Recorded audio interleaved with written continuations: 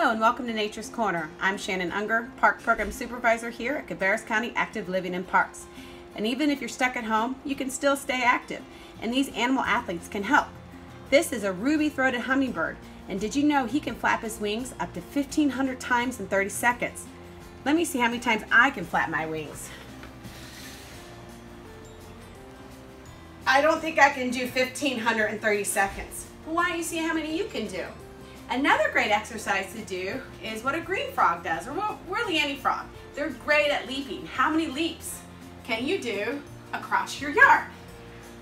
That's a great exercise and a really fun race. Another animal that's an incredible athlete are ants. Ants can carry weights as big as their body. How many push-ups can you do at one time? That'll see how strong you are. Another amazing animal are hawks.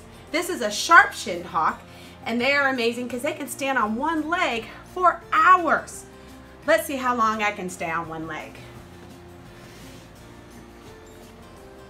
I bet I can do that for a while. See how many you can do, how many seconds you can do, and try the other leg as well.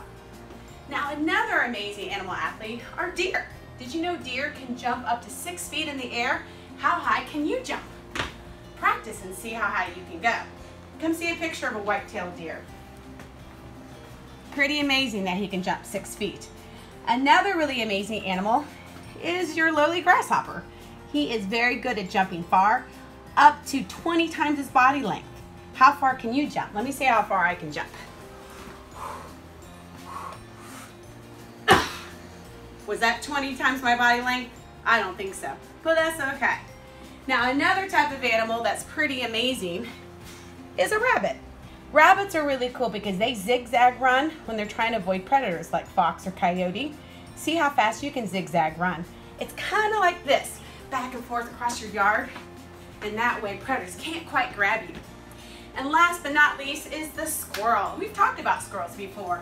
They're amazing at walking across really thin branches. See how long you can walk and how straight you can walk in a line. So that's it for Nature's Corner. Please stay active and use these animals as inspiration. See you next time.